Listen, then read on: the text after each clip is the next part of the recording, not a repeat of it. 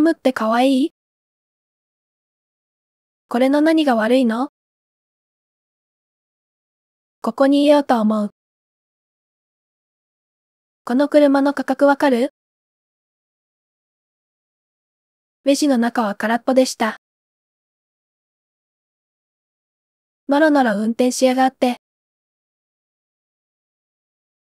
幸せは些細なことの中にある。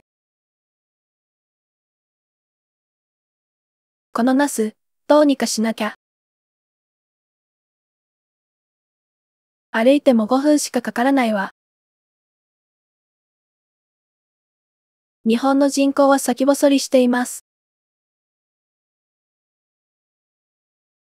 それって、トムがやったんだよね。携帯はいつもミュートにしてます。この古銭は、とても珍しいものです。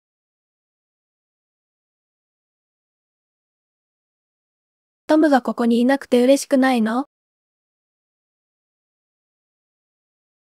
薬指を曲げずに、小指だけを曲げれる？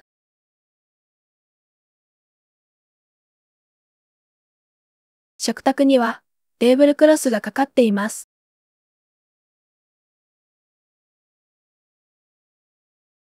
どうしていつもドアを開けっぱなしにしてるの？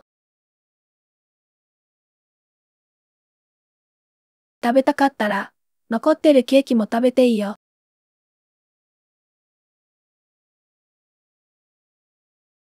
いつも手を挙げるのに、先生は当ててくれないんだ。